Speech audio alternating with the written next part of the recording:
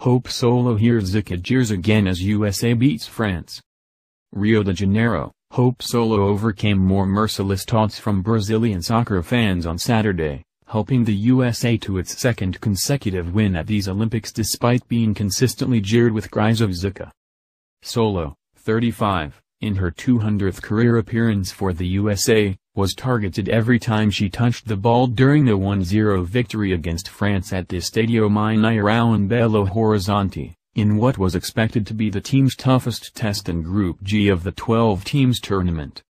The crowd's ire emanated from Solo's public comments and social media messages regarding first her reluctance to travel to Brazil and then her decision to pack huge amounts of mosquito repellent due to the Zika virus. Health officials have claimed that Zika causes microcephaly in newborn babies, and Solo has admitted she wishes to have children with husband Jeremy Stevens, a former NFL player.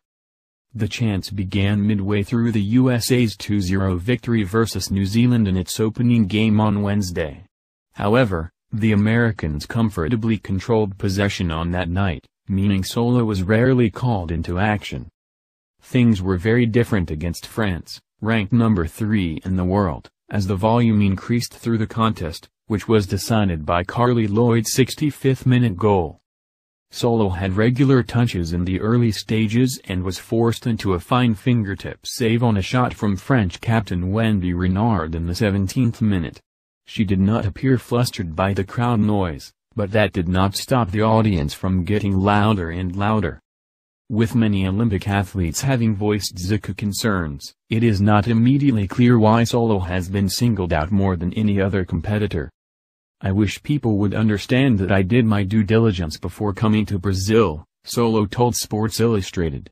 "It was a personal decision I had to make alongside my husband and it's not something I just spoke about without getting educated on."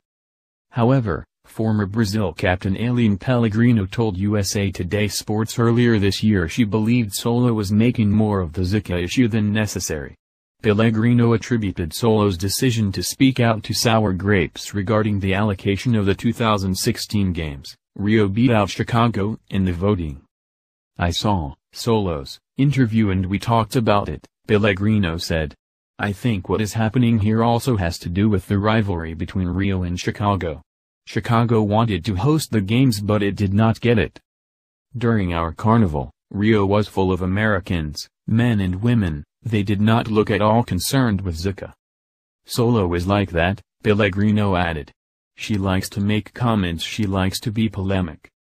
Polemic or not, Solo remains arguably the finest goalkeeper in the women's game and is one of the most important cogs in the American machine."